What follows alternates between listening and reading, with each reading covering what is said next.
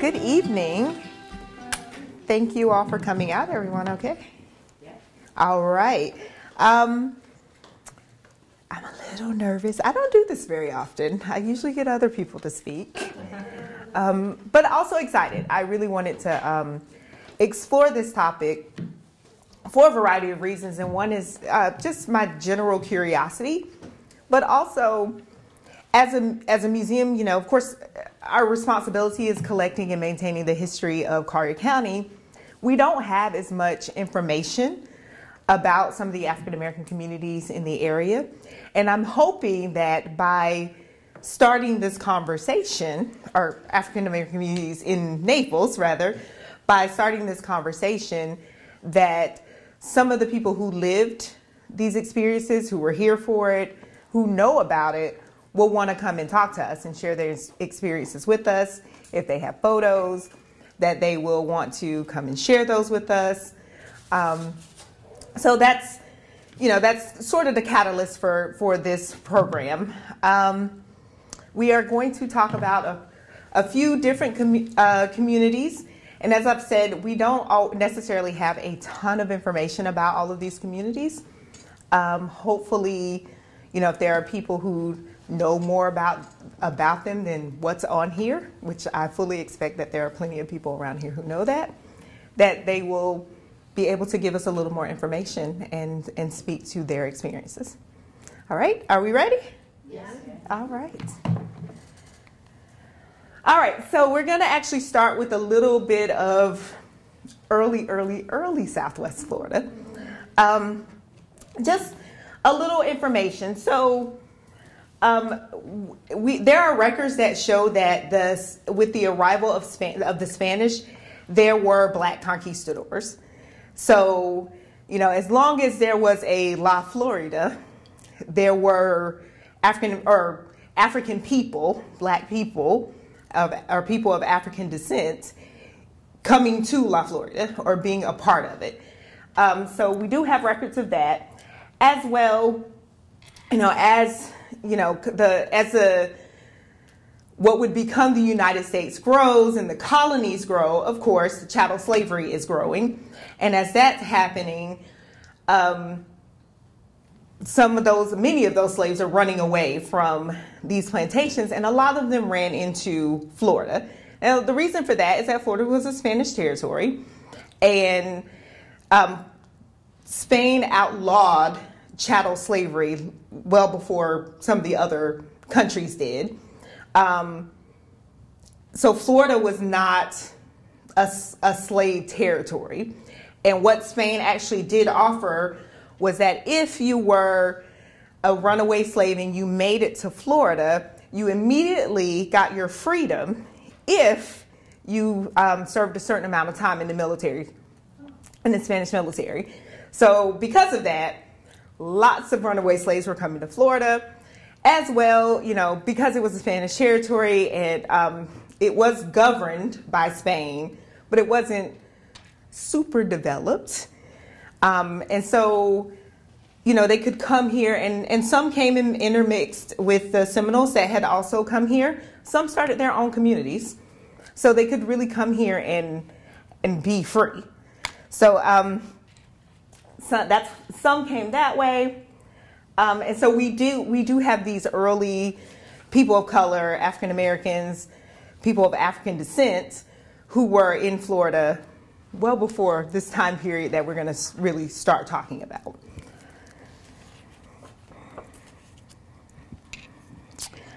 All right, so in 1886, we get the Naples Town Improvement Company. They come here, they want us to be like Naples, Italy. They have all these big plans. They start plotting the area. They sell lots. It sort of takes off. They have some financial issues. So, you know, property has to change hands. And I'm going through this rather quickly so we can actually get to the communities. But I'm bringing this up because some of the early arrivals of African Americans are tied to the Naples Hotel, the original Naples Hotel, which came about I think I saw 1889. And so if you look at this, down here, it said on the map, it says 10, which was the garage, is where the colored help lived. Now that was actually, once I actually started doing my research, that was not in 1889. So I'm not exactly sure when they started arriving here. Most of the things that I saw said the 1920s, a little bit earlier, some things in the teens. So they could have been here, you know, but they were coming here as domestic help. And so they had their own quarters here. And 10 is this right here. So that's the garage. And this is a picture of what they called the colored quarters, which was provided by Dr. Earl Baum. Thank you. It was provided by Dr. Earl Baum, and that's a better picture of it, supposedly. And so I'm saying that to say that this is before Baron Collier comes and starts buying up and developing, and more importantly, building the Tamiami Trail. So Baron Collier comes in 1911, but it's 1923 before he starts building the Tamiami Trail. So this happens a little bit before then. But the Tamiami Trail, the building of the Tamiami Trail, is what brings more black workers to this area. Okay, they need work. He has work available for them, so he's coming down here. He sets the county seat as Everglade City, and I am skipping a little Collier County history. But he sets the county seat as Everglade, which would eventually become Everglade City. And these workers start coming. And so their area there was called DuPont. And if you drive into Everglade City now, and you look to the right as you come in, you'll see DuPont Road. And DuPont was right there by the marina. And the manager of that museum is here, so if I get it wrong, please correct me. But it was right there by what is now the marina. But it was the black community. But what I've read, some from We Also Came, some from some other sources, was that Mr. Collier would hire you regardless of color. And it wasn't a, you know, if this white male was over here, he got the job first. And then if you couldn't find a white male, then we're going to find a black male. It was, can you do the job? Yes, you're hired. So, which was kind of unusual at the time, but also he wasn't from the South either. So that may have a role. But the DuPont community had their own school. From what I read, it was K through 12, or not K, first through 12. They didn't have kindergarten. But most of the people there were employed in some capacity for the Collier Company. You know, they may not have been workers on the Tamiami Trail, but they may have worked at the laundry or something of that sort. And then there was also a mill that he owned, and so they would work in that capacity. All right. So there's also Copeland. Now, Copeland still exists, of course. You can drive through Copeland. Copeland was a company town. Now, Copeland, I found out, this was something new. I thought it was founded as a company town. It apparently was not. It was already established. Then when the Tidewater Cypress Company came here to do timber, they looked at Copeland and said, this will be our company town, and sort of took it over. So it became a company town. It was segregated. So there was a white side and a black side of town. Miss Pearline Dixon talked this summer, who grew up in Copeland, and she had great memories of it. She said pretty much everybody got along. You know, she did go away to school after a certain age, but you know, she remembers people getting along. But what I found interesting is that the Cypress Company built two churches, one for the white community, one for the black community. but specifically to the Black community, every Sunday was a different denomination. So like first Sunday was the Baptist, second Sunday was the Methodist, third Sunday was the Pentecostal. So, and they just had a rotation of preachers who would come each Sunday for whatever denomination. What I couldn't figure out were the same people showing up each Sunday. I don't know. But I thought that was really interesting. There was one church, but they rotated denominations. Now, as far as the men were concerned, they all worked for the Tidewater Cypress Company, but not necessarily so for the women. Some of them came into Naples to work. Some of them went into Everglades City to work. You know, they didn't all necessarily, some of them worked on a tomato farm, which I think is in Ochopee. Okay. So I'm still learning. I was still reading, still learning. So, so they weren't all necessarily working for the Tidewater Cypress Company. Now, there was no school in Copeland. So most of them got bused to the DuPont School in Everglades City. And then because for a while there was no high school for Blacks in Collier County, they had to go to Lee County, to Fort Myers, to the Dunbar School there. Eventually, though, they do get a school in Immokalee, and I think they start getting bused to Immokalee before a school actually gets built in Naples. But I'm assuming from Copeland to Immokalee would be closer than from Copeland to Naples, or it might be about the same. I don't know. All right, Immokalee. This is probably what I learned the most during my research. Knew nothing about this, had never heard of any of this. So Immokalee had two areas, Cumber's Camp and Bunker Hill, which were essentially across the street from each other.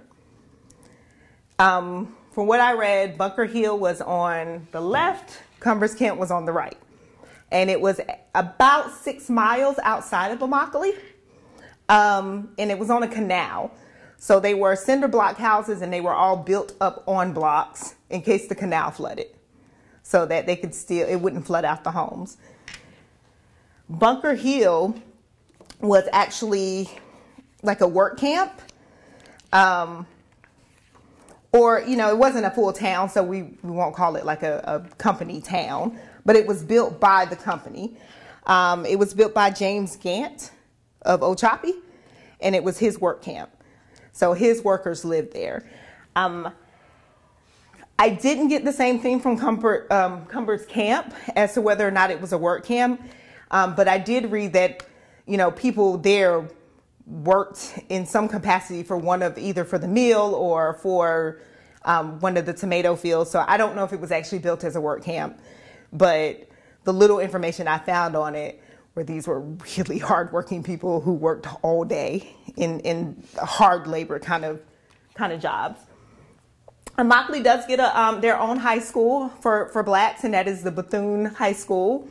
And it was 1 through 12. And when they stopped busing kids in Naples to Fort Myers, they bused them to Immokalee for a little while, until the parents of those kids said, you know, we really like our kids to go to school in Naples. And they started working on them having their own high school. Something that's kind of unique about Immokalee is that there was more land ownership there. Not so much home ownership, but land ownership. In terms of like, you had people who had their own businesses there. I had Blacks who had their own businesses there. So I saw that John Lee owned a dance hall and a store and a bar, you know, and, you know, he outright owned them. You know, he was able to purchase that property. A guy named Deacon Mobley owned a grocery store. A lady named Cute Smith, which, you know, you name your child Cute, you have really high standards for your child. But she owned a beauty shop. So that was a little unusual because once we start talking about McDonald's quarters a little bit, or about Naples, there were, even after integration, even after you got to the point where Blacks were able to were able to buy land, people wouldn't sell them land. So here you have something that's a little unique in that here's a community where, some of the blacks there owned a ton of land or owned quite a bit of land or their own property in some way. All right, do we have any questions so far? Because we're about to move into Naples. No, we're okay? All right. Didn't Mr. Gant own the tomato fields? He did in Ochopee. All right, Naples. Now, I learned quite a bit about Naples, and we focus a lot on McDonald's quarters, and we'll probably talk the most about McDonald's quarters, but there were other places that people lived before McDonald's quarters, some that we don't have much information on, and I'm really hoping we can start gathering more information. One of them is Sugar Hill. So I went to try to find out where Sugar Hill actually was. It's mentioned, and we also came by a few people. The only description I can find is an alley between Palm Pharmacy and the medical center. It was east of by the hospital. See, this is what I'm talking. I knew somebody knew. So was this a large community? I couldn't figure that out. Because when someone says an alley, I'm thinking that can't be very big. Not large at all. So I wasn't able to find a lot of information on Sugar Hill other than that people lived there. I don't know why it was called Sugar Hill. That sand. Oh, it was like white sand? Yeah. Ah, interesting. And so one of the people in here said she asked her mom why it was called Sugar Hill. And she asked her was the hills actually made out of sugar when she was a child. So, all right. Oh, what happened? Okay. All right, so Ditch Bank. Now, Ditch Bank is where people lived before McDonald's quarters. Well, they either lived in Ditch Bank or they lived in the sawmill quarters for the most part. Ditch Bank is where Creighton Cove is now. It's also where Macedonia Baptist Church originally was located. And it had its own school, the Ditch Bank School, which was held inside Macedonia Church. So it was the first school for black kids in Collier County. It wasn't called the Ditch Bank School. It wasn't called that? What was it called? Nothing. It was just school in the Macedonia Church. Oh, well. The Ditch Bank is slang. What do you mean? It wasn't a proper name. Oh. It was slang. It was colloquial. Well, I mean, and it probably was slang, but it appears in like all the city records. Everybody called it Ditch Bank, whether or not they actually officially named it that. That's how it was referred to. Was it near that canal? It ran along it. Yeah, makes sense. You're talking about the Indian Canal. Yeah. Yeah. So the way Ditch Bank Ditch Bank was there, and then you had the sawmill quarters, which I hope someone can help me out with this because there were multiple mills and multiple quarters, and I couldn't find which mill built these quarters. But these quarters were specific for the black workers that worked at one of the sawmills, and that is where McDonald's quarters was placed. So, a man by the name of Julius McDonald comes and decides that he wants this land where Ditch Bank is, and he wants to develop it. No. He did not develop Ditch Bank. Benny Morris developed Ditch Bank. Okay. He wanted to build it out, and he approached the city about getting this land. He wasn't by himself. He did have a partner, but he approached the city wanting to build out Ditch Bank into what will become Creighton Cove. He wanted to develop it. Now, what's interesting is in his proposal to the city, what he told them was, the black residents at Ditch Bank and in the sawmill quarters deserve better housing than what they have. And so I'm going to come in and I'm going to build them better housing over here where the McDonald's quarters is. That was part of the provision that the city said, if you want this land, you want to develop it, you have to do something about the residents who live there. You have to provide something for them. Now, he agreed to that, and he was able to get a permit to build these homes. But if you go back and look at the records, when Herb Cambridge was leading the charge to do something about McDonald's quarters, he could actually find no formal process to get a permit. He just had a permit. They don't really know why. Maybe he knew someone, maybe he greased the palm or two, I don't know. But somehow he got a permit to build these homes in what would become McDonald's quarters.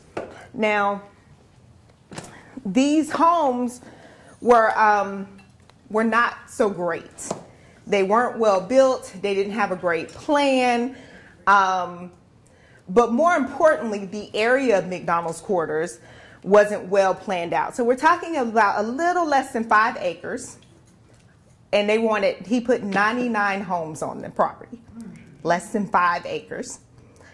Though they had lights and they had running water, the sewage lines were not attached to anything. So they were not connected to the city. Joy, what year was that about?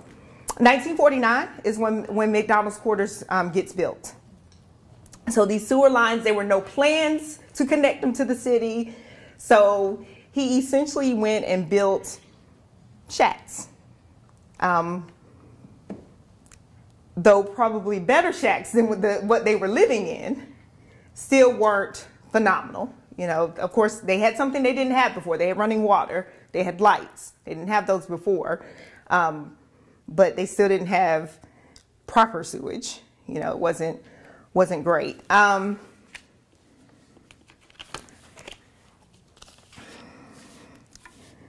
So within 2 years of him starting to build McDonald's quarters and people living in them, within 2 years, the city had declared them deplorable. They had already said 2 years that this place was not fit for people to live. So we're at 1951? I'm going to try to keep bringing up the date so we can really think about this timeline. So 1951, people live, what is happening? I must be pressing something. Uh-oh. I don't know what I just did. Joy, do you know what Mr. McDonald did? What his business was? I don't. Because the only thing I had heard about him was that he lived in Fort Myers. He lived in Fort Myers. I didn't know. Was he a contractor? Okay, good. Thank you. He was a renowned builder in Fort Myers. Okay. Yes. Okay. Yes. Renowned. Oh. Okay. What? Like where McDonald's quarters was in relation, like in Naples, where was that exactly? Yeah. Oh, McDonald's quarters. I tried to go down there and see. It's downtown, or what we consider downtown. By what? By the riverfront. By the River Park community used to be McDonald's quarters. Area. See, like when people refer to that, I'm always like, I don't know what that is. But I've gone down there and kind of driven around, but I can't really map it. Yeah. So you go up 10 before you get to Macedonia Church. There's that Jasmine Hay, right? And that's where it was. Yeah. The quarters were there. And then we have the church, and then we now have Carver. And I was told that Sawmill Quarters was actually south of there, either Central Avenue and Goodlet, or First Ave South and Goodlet. It was first. First Ave South and Goodlet. And it's certainly possible that, what was put into the city records and what actually happened can be different, but that's what the record says. Yes. If they didn't have sewer, what was that lines going to? Just into another hole in the ground? Well, we're going to get to that. Yes. I recognize Dr. Briggs and his wife there. To the left. This is a picture of Macedonia. No, but that's Dr. Briggs and his wife. Oh, right here on the left. So 2 years they called it deplorable conditions.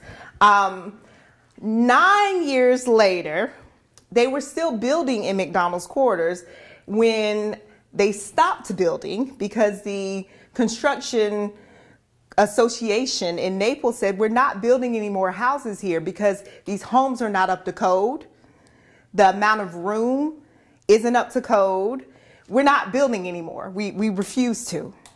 So that's 9 years later. So where are we at now? 1960? Okay. So 1960, here comes these people, the Builders Association, who says, we just can't do this anymore. Like, you know, we're just not going to continue to build these homes that we know are not up to par. 1960. So Herb Cambridge comes in 1959, I believe. And no, I'm sorry, he came in 1957 to be the principal of the school, the new black high school. And he is shocked and appalled at the conditions that are happening in McDonald's quarters. At this point, to answer your question, he's saying there is raw sewage in the streets because these sewage lines aren't connected to anything. You know, there are animals like chickens and things just running around in the streets. There's garbage in the streets, mostly because there was no one to really come and pick it up like they were supposed to, and they didn't have the amount of trash receptacles that were necessary for a community of about 100 houses. So it wasn't great conditions to live in. Now, when I want to take a pause right here for talking about the conditions, and I'll come back to them, but I do want to point out that even though they had these deplorable conditions that they were living in, this was a living, breathing community. You know, people lived here, and it doesn't matter. Don't get me wrong, it matters if you are living in deplorable conditions, but you're going to make the best out of what you have. So, you know, Macedonia Church was there.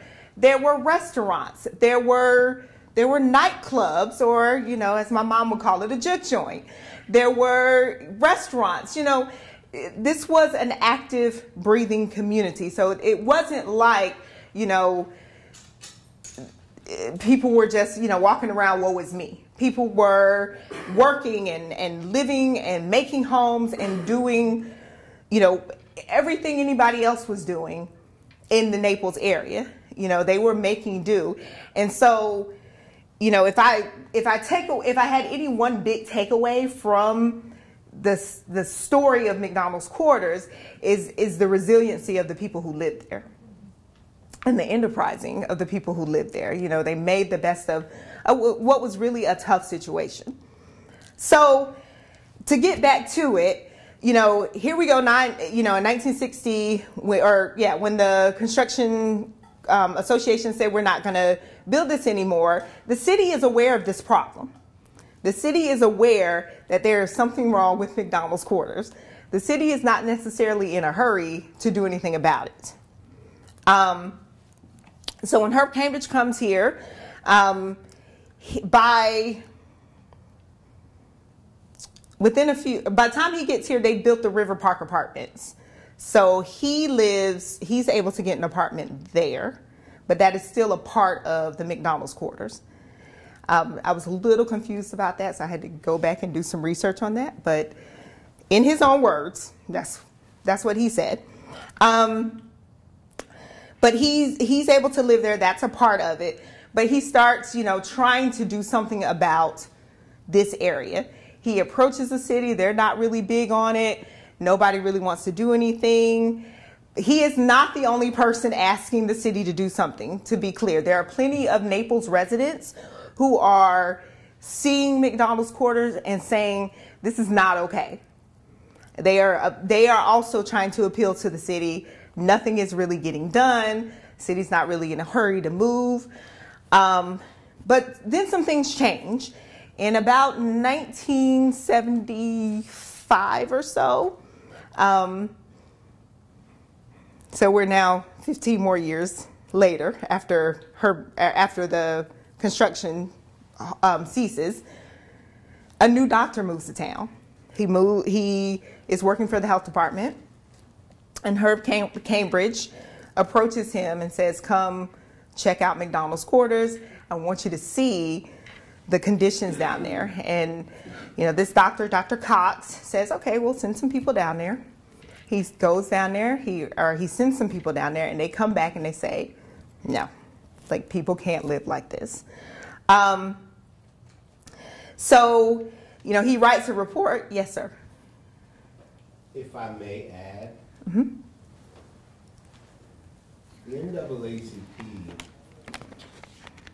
was chartered in this county around 1968, Mm-hmm. at which time Mr. Cambridge was working with the Betterment Committee, Mm-hmm. which included people like the Anthonys, as well as others. And they insisted to Dr. Cox and others that something had to be done. Mm-hmm. It was at which time the NAACP's charter grew from the Naples branch to the Collier County branch of the NAACP. And they forced that issue, and thus the reason why after the closing of the all-black high school here, that George Washington Carver Apartments was built. Right. So we are moving to that. Mr. Carver, or I'm sorry, not Mr. Carver, Mr. Cambridge Yes. was the president of the NAACP At that the time. So I apologize for not making that clear, that he was not working alone. He was president of the NAACP. I've read something like one of the Catholic dioceses got involved. I think the Episcopalian Church, a couple different organizations got involved to try to make this happen. Dr. Cox went to the state health department, who came in and was like, you have to do something about this. They approached the city. The city, it gets a little fuzzy in there. And again, if people know, because they lived it, it appeared that the city, they approached the city. The city first told Mr. McDonald, you have to come in and fix this. Mr. McDonald said, okay, I'll come in and do some things. He wasn't exactly a swift mover in fixing these things up. He did do some things. But what I read was that the NAACP approached the city with several solutions, including having the federal government come in and provide and create a housing authority and provide funding to build houses or apartments, and the city turned them down. And that's what they asked for. They asked for the housing authority to be brought here to Collier County. Unfortunately, the city did not want that to happen because that was a federal program. Right. So the city turned them down. Exactly. Now, so in the process, they did happen to the people, and the NAACP raised over $80,000. I may add. I'm getting there. Yeah, I'm getting there. That was the next thing. So I'm sorry. No, it's okay. It's absolutely okay because this helps me. But in between the George Washington Carver apartments getting built and the city turning down funds, the residents of led by Mr. Cambridge and the NAACP, the residents of McDonald's quarters, said, we're going to try to do something about this. So this is why I go back to say this is really a story about their resilience. They decided that they were going to try to clean up their own, this community, regardless of what the city was saying. And so they did. They raised $80,000 to connect the sewers to the city and to clean it up. And they did all of those things. And they renamed it Progress Village. In between this too, they sued Mr. McDonald. And again, there were some efforts to clean up. There's a magazine back there, Neapolitan, with Julius McDonald Jr., where he talks about the efforts to clean up. It's an interesting perspective. But everybody has their own perspective. It's his father, and everybody has their own perspective. But it's there. It's informative. So there was effort to clean up by Mr. McDonald, because he was actually court ordered to do it because of this lawsuit. He was court ordered. And then at some point, I guess he had cleaned up as much as he thought was necessary. And the city came back, and maybe the health department nudged him and said, you have to do more than what you've done. And he said, well, I'm done. I'm not doing anything else. And he walked away, and the city purchased the land from him. And then this is how we start moving forward to what becomes George Washington Carver Apartments. Again, with the efforts of Mr. Cambridge and the NAACP and some other people, they raised $770,000 to purchase the land from the school board where the old George Washington Carver High School had been, which was the black high school. And they purchased this land in order to build the George Washington Carver Apartments. So that's how we get those. And that's how McDonald's quarters sort of got cleaned up. And that's how it, kind of, it's the story of people being able to, it's a story of survival, but it's also of endurance. Yes, sir. If I may add. You may. I have to admit that the issue of housing has been a long-standing problem. And the NAACP, along with the issue of education, has always been working closely together. It's very fascinating that we always have those two stories to go hand in hand. But police brutality has a tendency to go along with it, and so that's how the NAACP found its way here.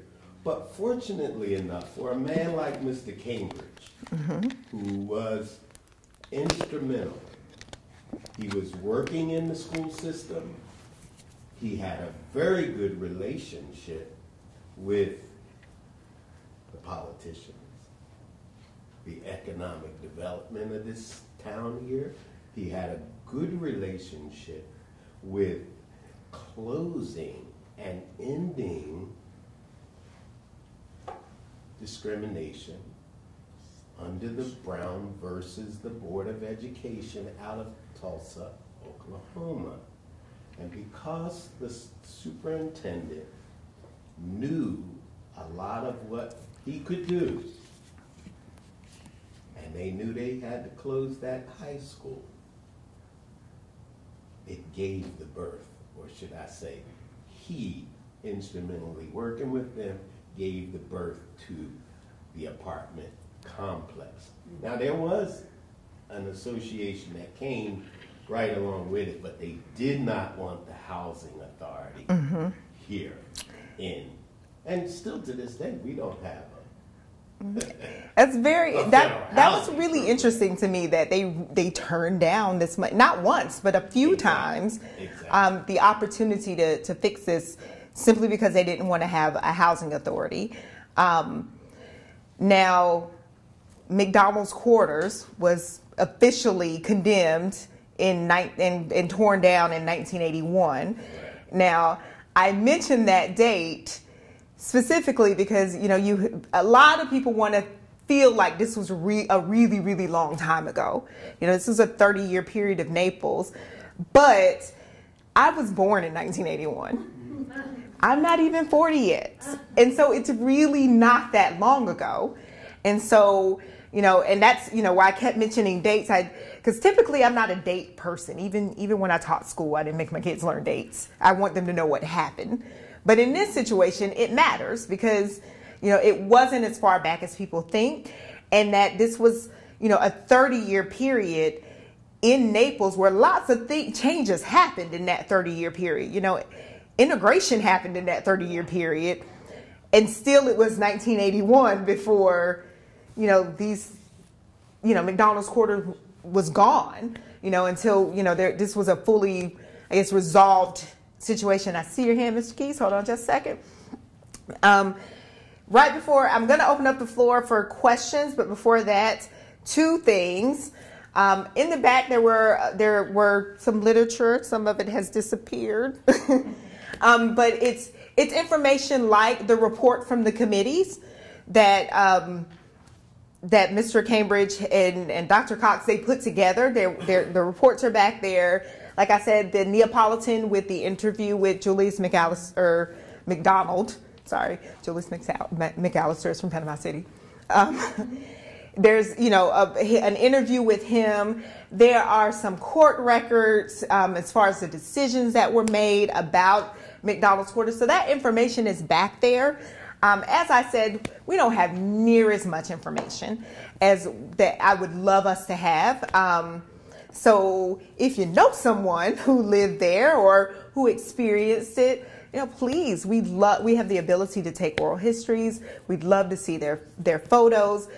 In my perfect world, in my vision, instead of a quick overview that I gave you today, we would be able to have individual talks about each community where we get to really dig into them and really, dedicate an hour to that community and how it grew and how it's prospered and the people of that community, what happened to them, where are they now, that kind of thing.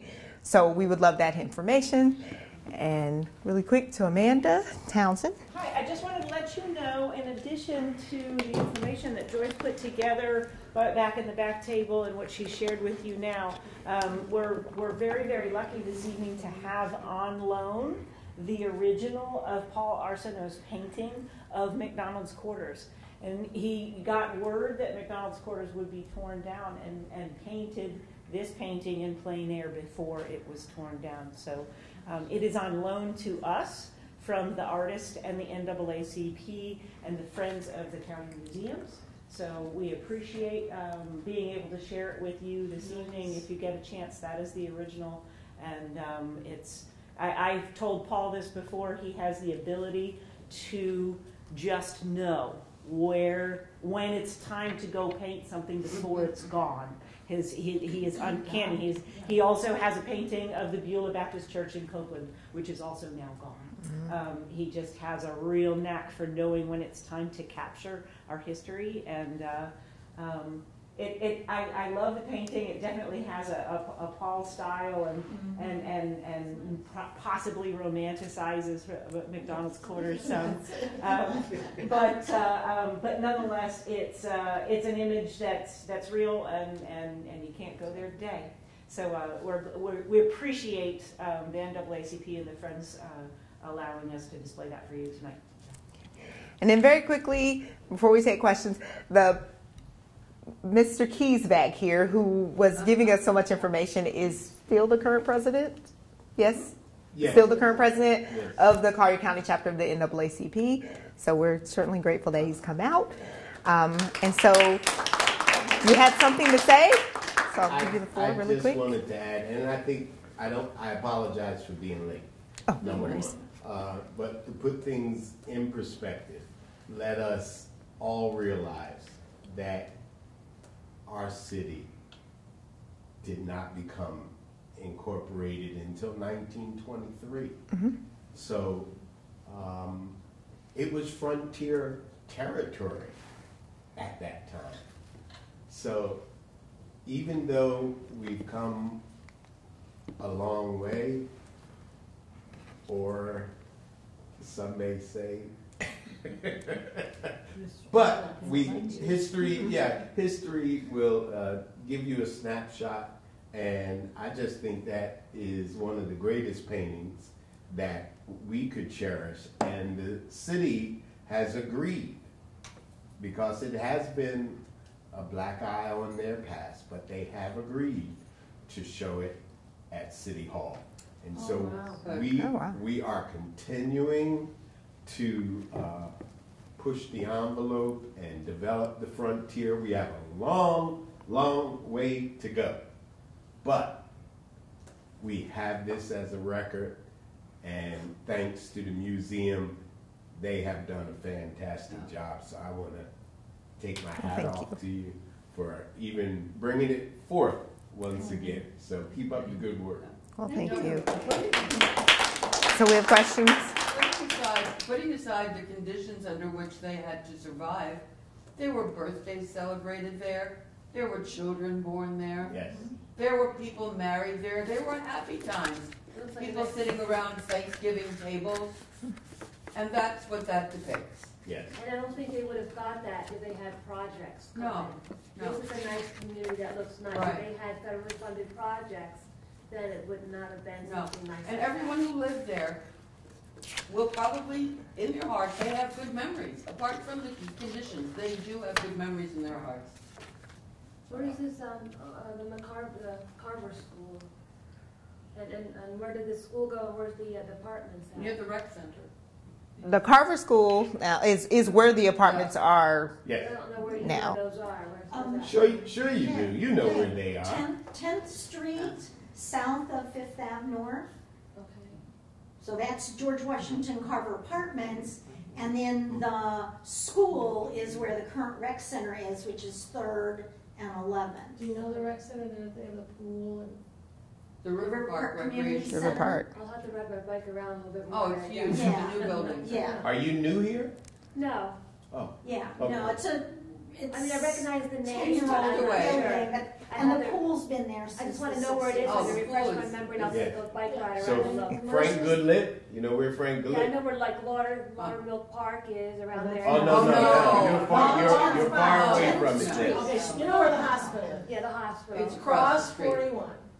Okay. Cross You go 41. straight across 41, like if you were. On on 10th Yeah, that's Street. 10. That's, Yeah. that's Yeah. 10, it's the one And block. then you're going Oh, into okay. it. Yeah. That's right. It's all tucked over away. 10th Street. What's really interesting about this is I have driven this area trying to figure out exactly what the parameters are, and I never know. I'm always just like, the best way I'm not to sure tell where I you am. Where it is number one, do you remember when the Naples Daily News used to have its old Right, yeah, location? you're right. Central Avenue. Yes. That helps. And that is exactly, it was right across the street. Behind, from to the it. north. That's right. And so I should have brought the article, because we had an article written in Life in Naples. And that is a downtown magazine. So the editor who wrote for the Naples Daily News, Jeff Lytle, you remember Jeff? Yeah. Jeff wrote the article that was in the recent magazine of Life in Naples, and it came out this summer. I should have brought it with me, but I We can Google I it. apologize. Yes, it's there for you to, you can read it there. Google it. And it talks about the painting. There's a question over here. Yeah. Go ahead. Either one. I know that it's difficult to thread it, but I'm just thinking of a snapshot of a population size, and did it kind of absorb into each other? Did people go away for a while? Did they come back? What do you think happened in that regard? So actually, so when they did the survey, the Citizens Committee for the Elimination of City Slums, when they did a survey of the area, they asked questions, and by 1975, 76-ish, they estimated that about 1,000 people were living in this 5-acre radius. And when the apartments were built, I think the largest one was a 3-bedroom. Yeah. There were 1 bedrooms, 2 and 3 bedrooms. There were some families that were just too big for those apartments. They actually bust a lot of those families back to where they came from. So a lot of families left town. They were able to get, basically the Greyhound company took them back for free to help them to wherever they were from, because there just wasn't enough housing for the amount of people who lived in McDonald's quarters. So does that fully answer your question? Yes, thank you. Okay. Did the Frank family own the sawmill there off of Central? I don't know the answer to that. Like I said, like there would just be random references to the mill, but it wouldn't be the name of the mill, who owned it. So what I know is that there were multiple mills, and so I don't know who owned what. Thank you very much for this lecture. You're welcome. I appreciate it a lot. Is there a place where all of your research and other documents that are part of this Black History Archive in Collier County, is there a place online? And if not, can we try to make it happen? So we have a library right over here that by appointment you can come and look at our references and our resources in the library. And you would make an appointment with our Curator of Collections, that's Jennifer Guida.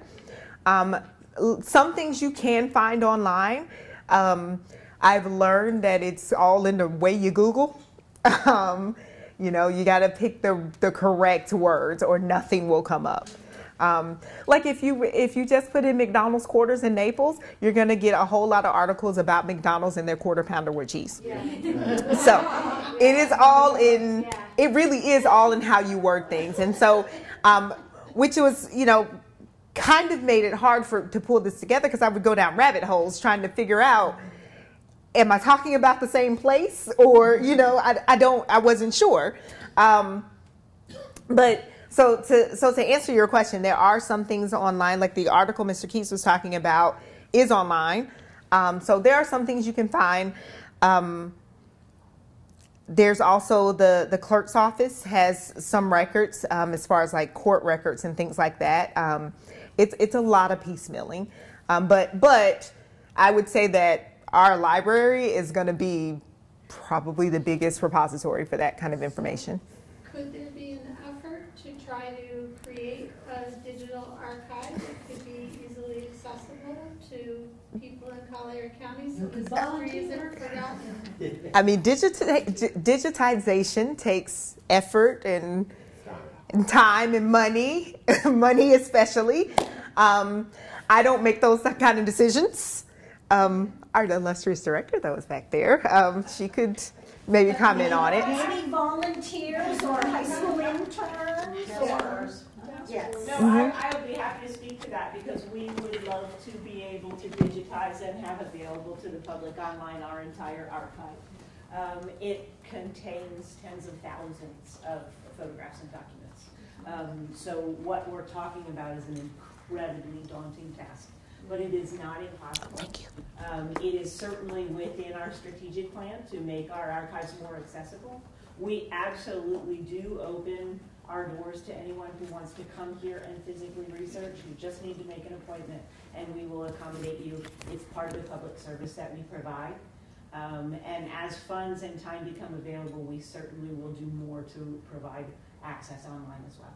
And Karen brought up cards, our volunteer coordinator brought up cards for Jennifer Guida, so you can take one if you'd like to make an appointment here. And then I saw another hand. Go ahead. I just want to ask, now they were having the school in Immokalee, Mm-hmm. then all of a sudden with the Carver School, so what year did the Carver School go, and how did that happen? Carver School opened in 1957, 58. George Washington Carver, yeah, 57 or 58. So they stopped busing them to Immokalee. But then integration happened, so that changed everything. Oh, okay. And So how is it did Collier County actually integrate when the Supreme Court said Yeah. to? Most of the South didn't. No, they did no. not. It was 54 when the lawsuit Right. was won. It wasn't until several years afterwards. Oh, I'm sure. And Mr. Cambridge was brought here specifically to deal with the segregated school here. And so one thing that I insisted on, because the history as it's told a lot of times doesn't give credit to the accomplishments of people that had a great impact on Naples. And in fact, they'll tell you the story that we came as gardeners or as helpers. But a major impact that took place here in Naples was the arrival of that train. If that train did not come to Naples, guess what? Wouldn't be in Naples. Wouldn't be in Naples. It's very true. But there were people like Granville T. Woods, who invented the steam boiler, who brought that train here. There was Byrd, who made the coupler to pull those trains together to get each car here. So, not to mention what other African Americans were doing around the country in terms of patents. In fact, there was a black man who invented a patent right here in Sarasota, in Bradenton.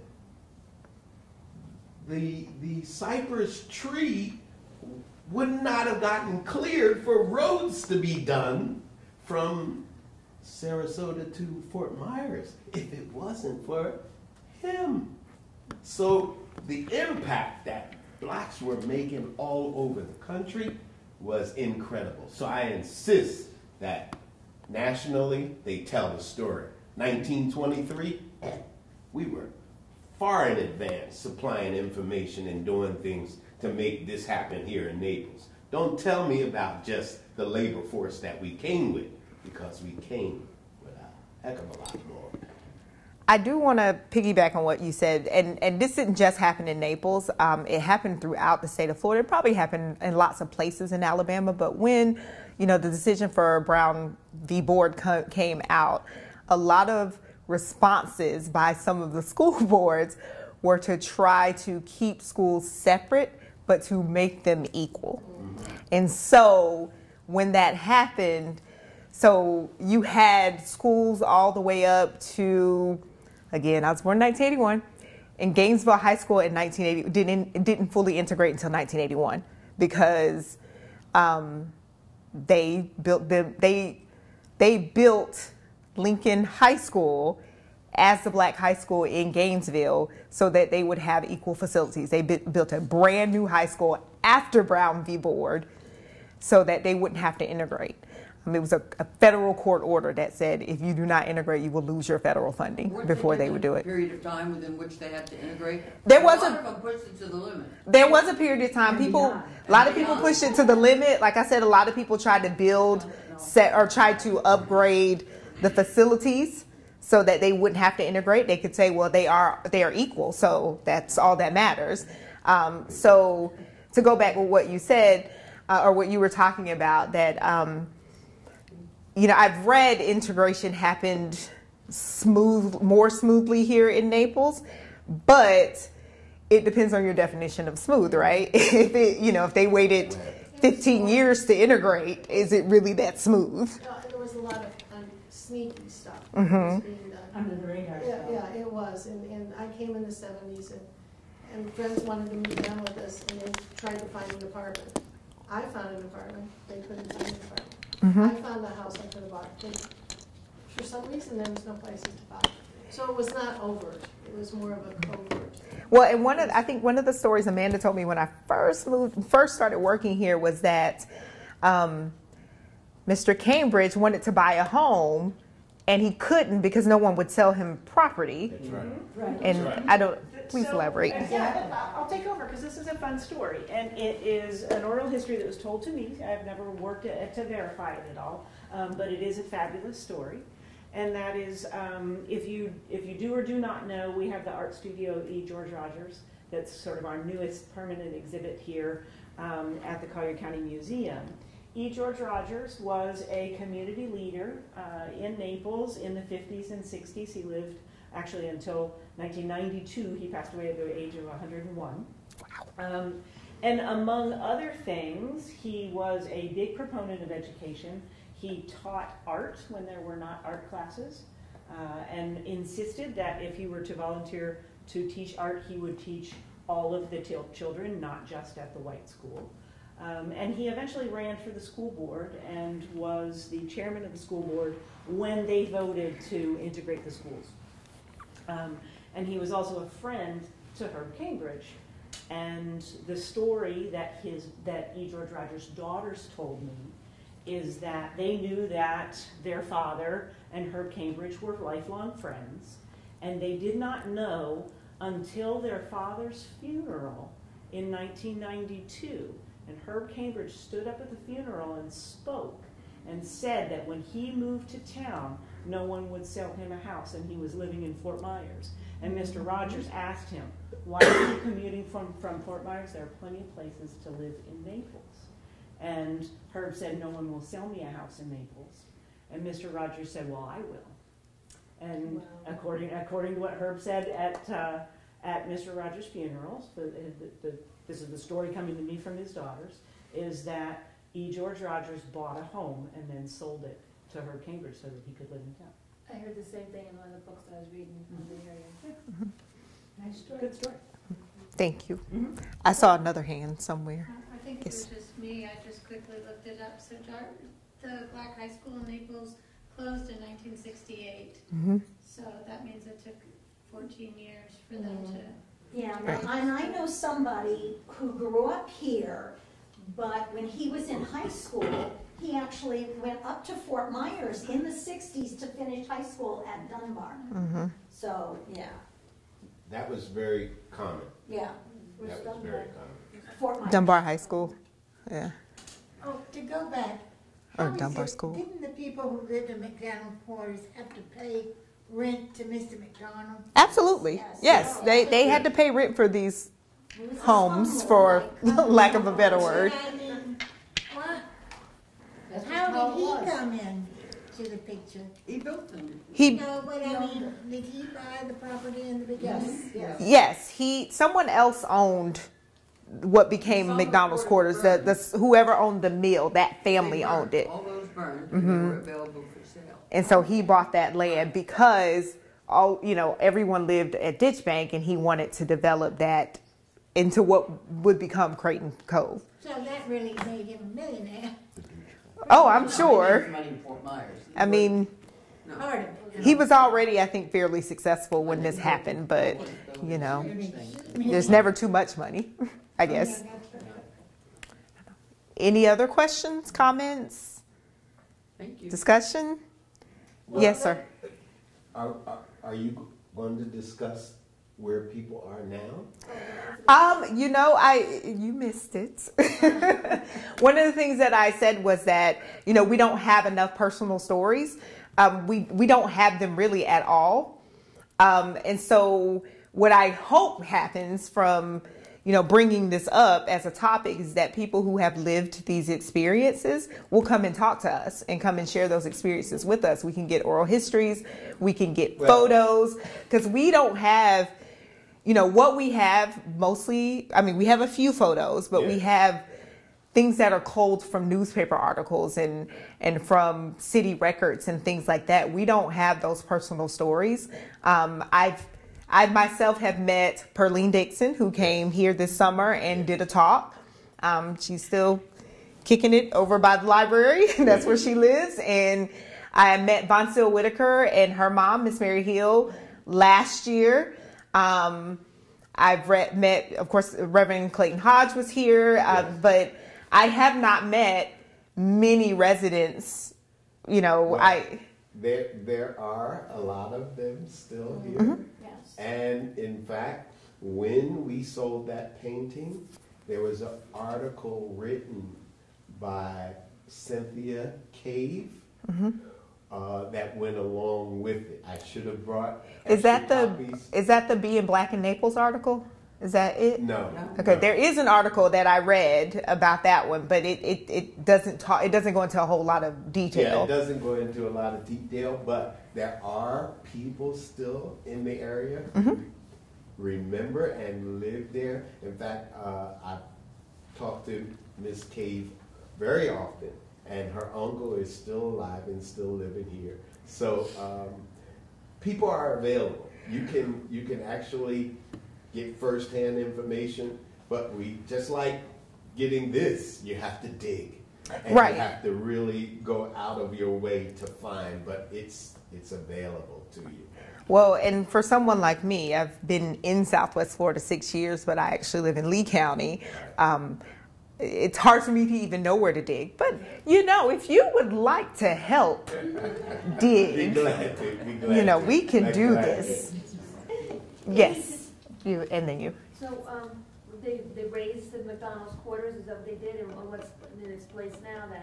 They built the Carver Apartments. No, well, No. Oh, I got that wrong? I'm sorry. Yeah. I got that wrong? This is what I really want you guys to know. Wrong. It is absolutely amazing. That piece of property, less than 5 acres. Right now, they have built condominiums on that piece of property. And literally, they're well over, I want to say, around 600 plus. Okay? So, Oh, I didn't know that that. example or that history right there is not so different from any history going on across this country. Well, and my understanding is that where McDonald's quarters is in the old railroad turnaround, which the city of Naples, when I worked for them, purchased using federal dollars, and that's where we built Jasmine K Apartments.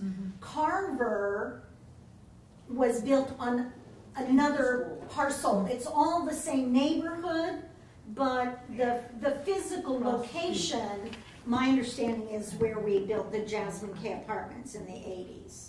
Okay. Early 90s. She's Like I said- going to be a good resource for you.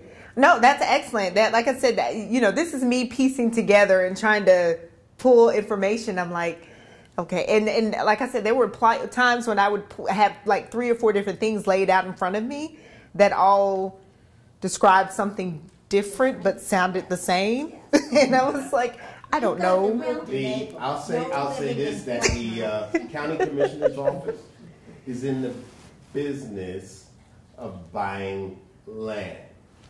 And so, as time went on, they have bought and sold land.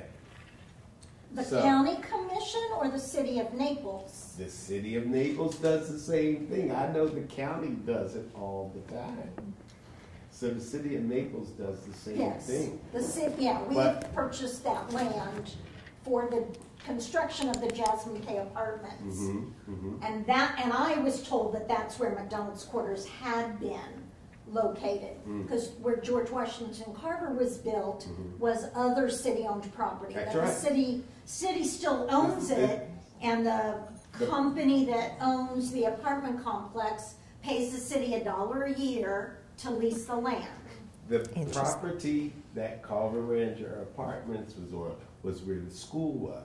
So the school system owned that land. They sold it to the city, and then the city and then had the this- developer build. Exactly. Right.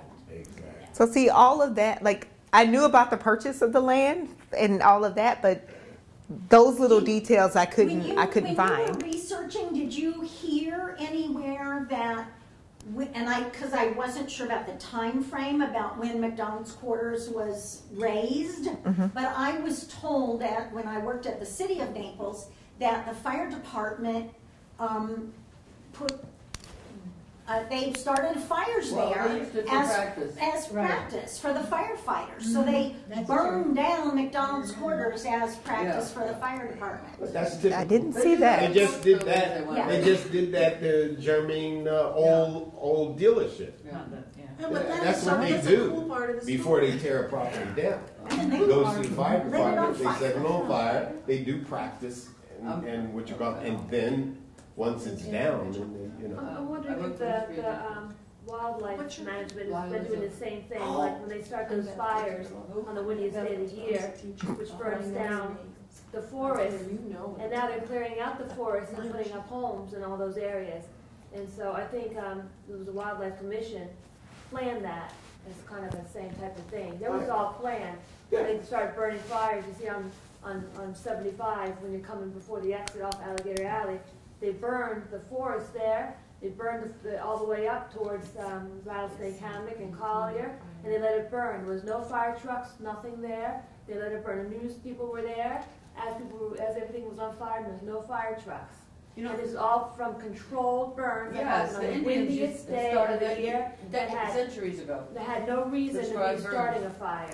Well, prescribed burns are a thing in Florida. They do it all over the state. But Yeah, on the windiest day of the year.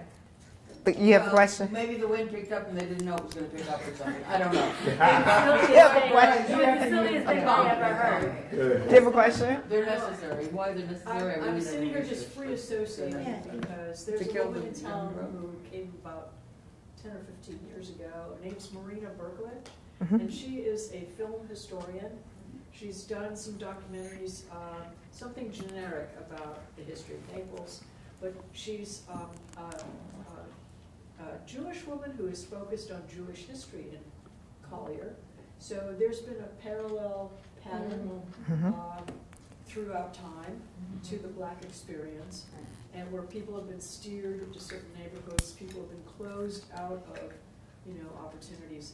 So anyway, my thought is, she's a friend of mine. It's like, oh, I want her to take a meeting with you folks to see if, she's also good about going after grant monies to make these kinds of things. You've got this wealth of information here across the hall to be able to do kind of a Ken Burns type of approach to it, in addition to the oral histories that I'm sure she would love to jump on. You just volunteered your friend? Well, and she spoke as part of our cultural series last year. Yeah, she came here and talked about to us, did our lecture last year. Was that last year? I think it was last year. So yeah, I can't, our curator of collections handles all of that. Part of my job is to disseminate information. So I can't speak to that for sure, but I will say that, of course, we do, even in conversations with her today, we, of course, want as much information as we can get. We want to be a resource for our community 100 years from now, that they can come and learn about the history and culture of Naples and the development of Naples. Yes, ma'am. Joy, who owns the painting now? I'm sorry? Who owns the painting now? It's the Friends. I'm sorry. Who owns the painting? That painting was purchased By who? by Mr. Friends of the Collier County Museum. No, by Friends of the Museum. Friends of the Collier County Museum. So the Yeah. museum, so the museum owns it, really? Okay. Our Friends organization. Okay. You had a question? You had a question? I'll leave it at that. Oh, that's fine. It's not a private individual, at least it's in-house. Okay. So, have you ever heard the Macedonia Men's Choir? I have not. Well, you have to. Yeah. Because I'm telling you, if you want to raise money, we need to make a concert and of course give the church part of the money. But they are the most famous, aren't they the best singers that ever were? Very good. Are you a member? It's a lot going on back there. Can I make an announcement? Sure. Sure. We would like to cordially invite you personally and everyone else to please come out to our inaugural literacy luncheon that's going to take place on November 15th. And it's going to be held at the Ritz-Carlton Tiburon Golf Club. It will take place from 12 to 2 o'clock.